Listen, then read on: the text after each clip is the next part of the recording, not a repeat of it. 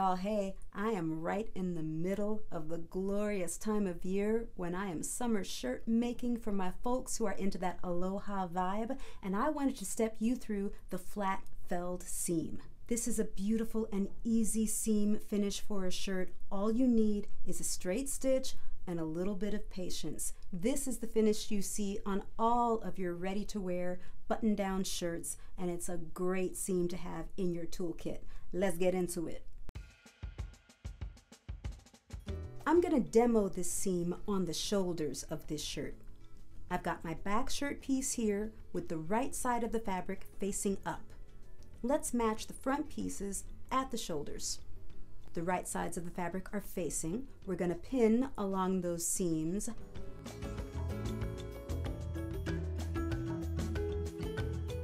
We're going to sew directionally from the neckline to the shoulder point. You remember sewing directionally. You remember it especially if you sewed the Vogue open robe along with me, and you shoulda. Let's stitch it up.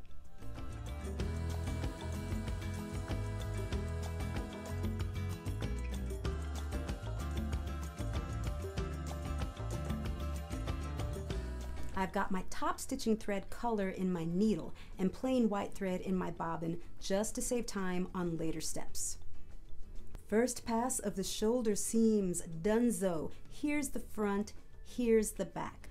You want to look at which part of your seam allowance is going to lie towards the back. Which part is going to be covered up. On this shirt, the shoulder seam allowance is going to lie towards the back of the shirt. That means I have to trim away the back shoulder seam allowance and leave the front seam allowance at the full 5/8. I am fond of saying that I have a level in my head and I can eyeball measurements exactly and trim away to exactly what I need to do. But you know, even goddesses have their, little slip-ups. So what I like to do here, because this needs to be precise, is use a ruler and a Frixion pen and mark exactly what it is I need to trim away. I'm going to mark a line 1/4 inch away from the stitching line. Yeah, I marked that badly. That's why I love a Frixion pen. Let's just reverse time with a little steam heat and just redraw that line. Yeah, Frixion pens are time machines, just like your seam ripper. There we go, the magic of Frixion pens. Let's just mark that line again. That's better. Cut right along that line. You're removing 3/8 of an inch from the back seam allowance.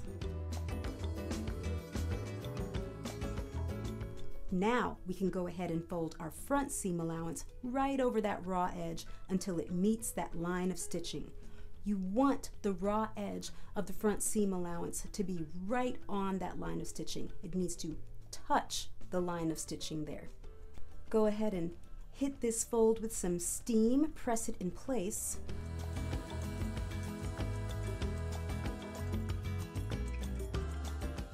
You can see the difference in the seams here. This shoulder seam allowance is trimmed, folded, and ready for top stitching.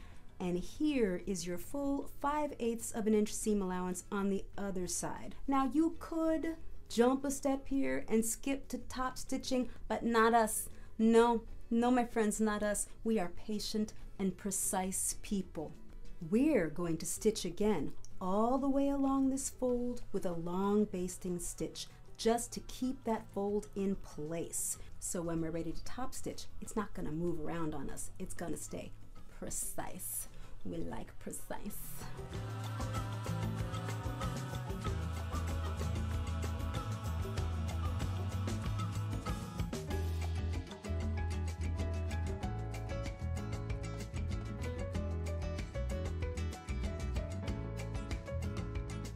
That raw edge is now completely encased in the folded seam allowance, and because we basted it, it's not going anywhere.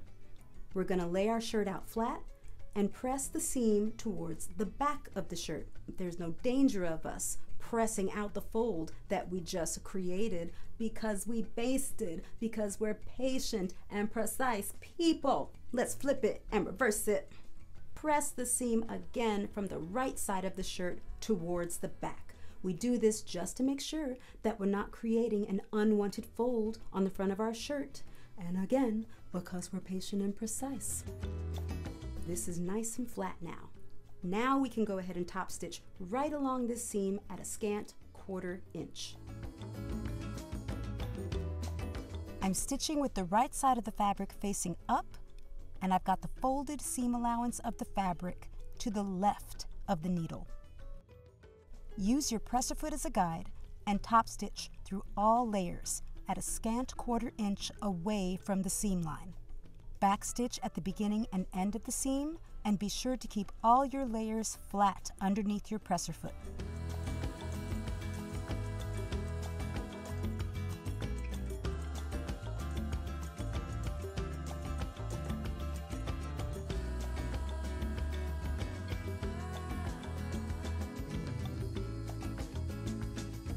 And there is your flat felled seam. The front is flat and top stitched very evenly. And on our insides, the raw edge is completely encased in that fold of fabric. Now we can go ahead and remove all of these basting stitches because we don't need them anymore. You're not going to be lazy and leave those basting stitches in. No, you're going to remove those unsightly basting stitches. Maybe this is a seam that you would be tempted to leave raw and zigzag over and just like maybe iron down a bit. But isn't this prettier, my friends? All it takes is a little bit of patience, a straight stitch, and a little bit of patience.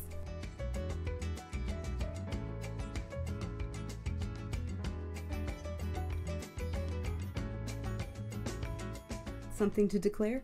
One question. Yeah, I'm ready.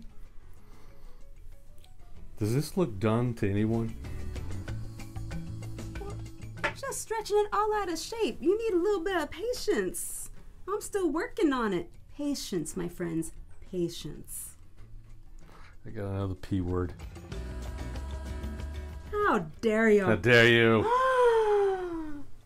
I got a P word for you. Peace out. Emphasis on peace. And congratulations for making it to the end of the video. You have the virtue of patience, unlike some people that I know. If you like what you've seen, like and subscribe to follow our upcoming sewing adventures and see how long it takes me to actually finish this shirt. I'm gonna finish it. I'm gonna get to work on it right now, actually. I'm just gonna go over to the sewing machine. That's what I'm gonna do. Bye. Come here, come here. What's wrong with them? You had a crazy eyebrow and a little bit of white fluff. You're gone? Yep, okay. Okay, okay. Is this still rolling? Okay.